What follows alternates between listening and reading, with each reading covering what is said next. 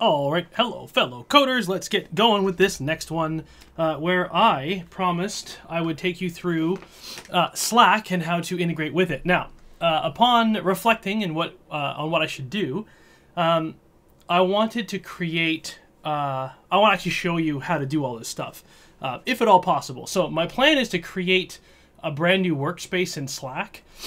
So if you have Slack and you need to integrate with Slack, you probably already have access to your own workspace.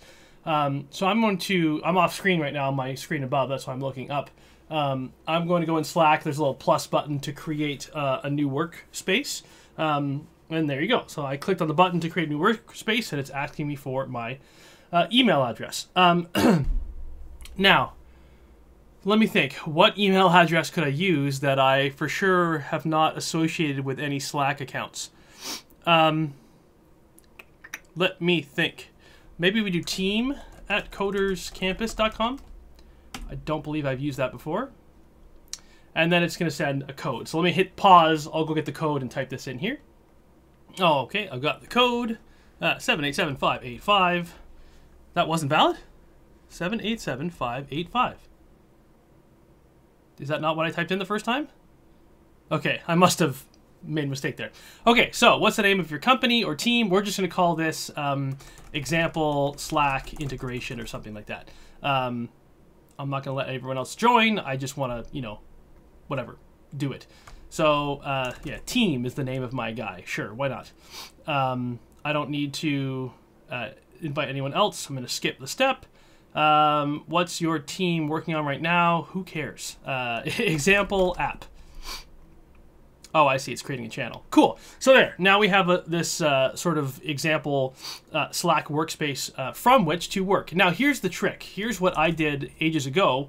I went to our good old friend ChatGPT and I said, I'm building a Java application that I would like to have integrated with Slack.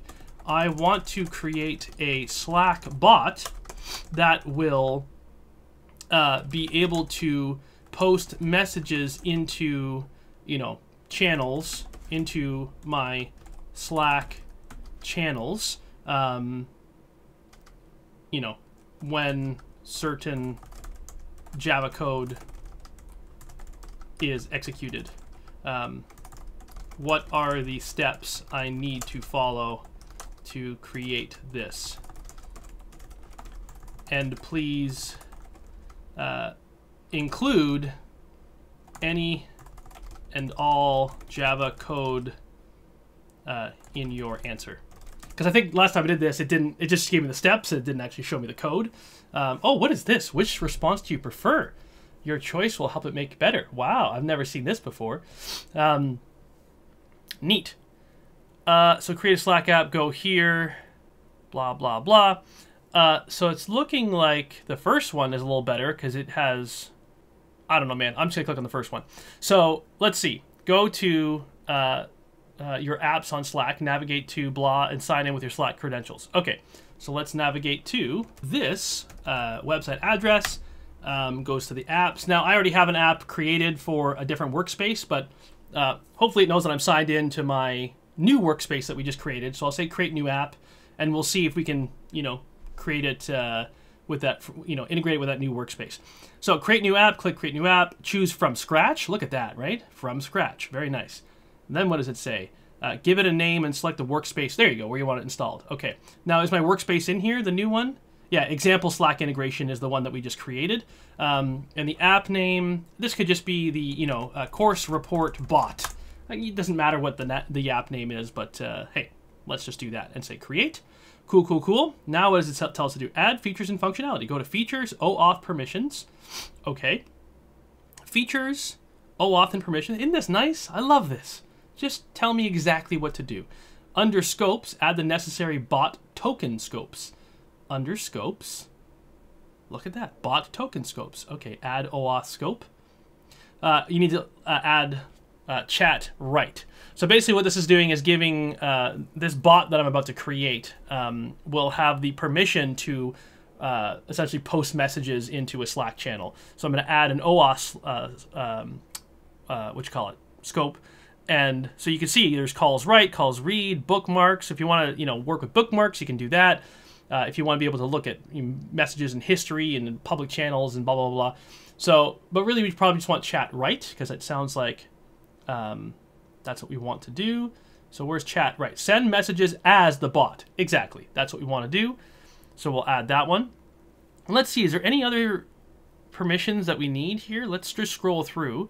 View messages, I don't think we'll need to do that. Join public channels. I mean, yes, but I think you can also do that from this is, if you want to do it programmatically inside of your code, you can do that. We could probably just add it in the Slack UI itself. Set the description, send messages as bot with customized username and avatar. I don't really care that much about that. Conversations, allow it to manage. I don't care. So anyway, you'd be able to just to scroll through here and say, do any of these sound like permissions that I need to add? But I believe what's important is you need to add them all now, because you can't add them later. If you add them later, you need to have a whole new bot, I think. Anyway, so install app to workspace, navigate to settings, install app, and blah, blah, blah. Okay, so I think we probably need to save it, don't we? Or is it already saved? Oh, maybe it's already saved. Scopes are added. Okay. Basic information. Let's go to here. Yeah, install your app. So let's install it to the workspace. Yeah, the course report bot is requesting permission to go into this example Slack integration Slack workspace. Do you want to do that? Yes, of course. That's fine by me. Bada bing, bada boom. Success. Fantastic. And I see now in my Slack, if I bring my Slack down here, this is my Slack app, I see that the course report bot is now here in apps, right? So great. And I think you also need to add it to the channel. Let's see, if I right click on him, if I go to, let's say, example app and say add, so click here to add a member. Can I add the course report bot? No. Integrations? Add an app. Course report bot. Boop. There you go. So you see course report bot join the channel. That was a source of major pain and frustration for me when I did this the first time around off camera, like months ago. I created a bot and I didn't realize that you had to add them to the channel in order for them to post messages, which now when I think back, that kind of makes sense. If anyone wants to be able to post a message in a channel, they need to be invited into the channel first. But it was, this is an app, not a person. So anyway, it might even say that in here somewhere. It says install the app, authorize whatever. This step generates the bot OAuth token that you'll need to use. And here you go. So here's the actual code that we need to use to be able to post messages as the bot. Let me see if we can... is there an easy way to test this out? So let me copy the code, and I'm going to create a Slack bot class. Where would I put this guy? I guess it's kind of like a service. This is technically a Slack bot service, but they only called it Slack bot, so I'm just going to do this for now and paste this in. I'm going to get rid of the public static void main because we don't need that in here. But I do want to... okay, we also need to do a few things here. But I do want to be able to call this from outside of this class, like maybe a unit test. Would I write a unit test to do this? Possibly. Yeah, maybe we can write a unit test so we can run it and it'll easily post a message. So if I go into my unit tests here, these are application tests. I don't need an application test. I want a unit test, which means I don't want to boot up the whole Spring context and everything. I'll just say create a new Java class. We'll call this the Slack bot test.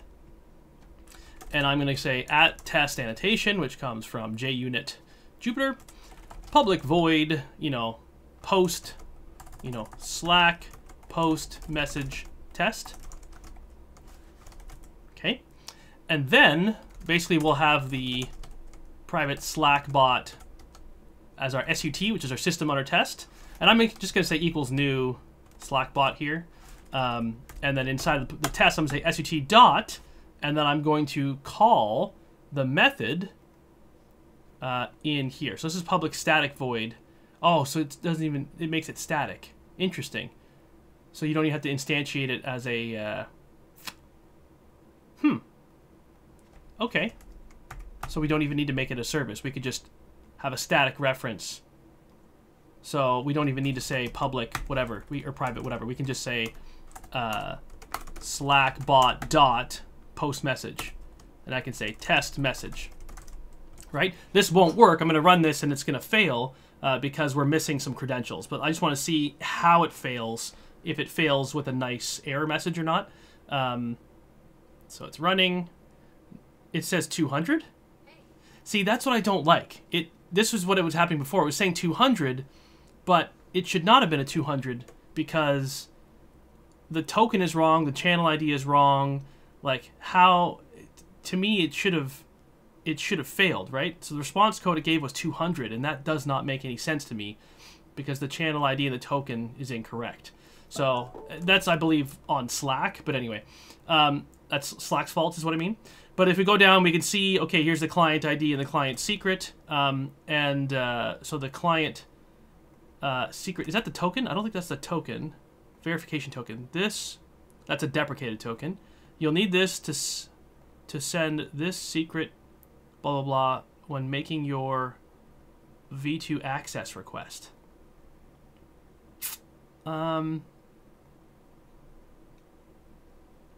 Permissions. Install your app, manage distribution. Let's show this secret. Yeah, this doesn't look like what I need. App ID, client secret. We need the bot. So this is for the app, right? So we have an app and we have a bot, right? So we want the bot info. So if we go to OAuth and permissions, is that where yeah, here it is, bot user OAuth token. This is what we want. So let's copy this guy. And as you can see, it gave you a little hint, right? XOXB. That's how this one looks, XOXB. So let's paste that in here. And just so you know, I'm showing you these tokens and secrets and all this stuff because I'm just going to delete this workspace. So this is going to be, you know, if you try to copy this code exactly, it's going to do nothing because this one is not going to exist anymore. I'm just doing this so that you have an idea of how you would do it. Now, the channel is called example app, is that's where I added the Slack bot to. So I'll put example app in here and save it. And now we might be in a situation where this could potentially work. So let's run this again, and we'll go to the Slack channel and wait for it to run. Boom! Course report bot test message. So there you go. It's kind of, the text is small. I don't know if I can zoom in. I can't. But as you can see, it worked. Test message, right? And we can say test message 2 and run this again. And then you'll see in here, it'll say test message 2. There you go.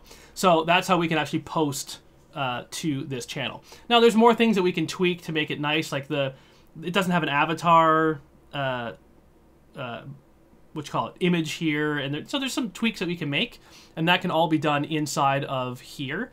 I believe the bot, there's somewhere in here where you can configure, I don't remember where it is, where you can configure the bot and the image that it uses and everything. Or maybe it's in here. Maybe we can click on this and say, there's somewhere, I forget where now, but anyway, it's a Google search away to figure out how to change the image and everything like that. So I won't go into those details, but there you go. That's how you do a Slack integration in about 15 minutes, and you have it posting messages. So pretty quick, pretty nice.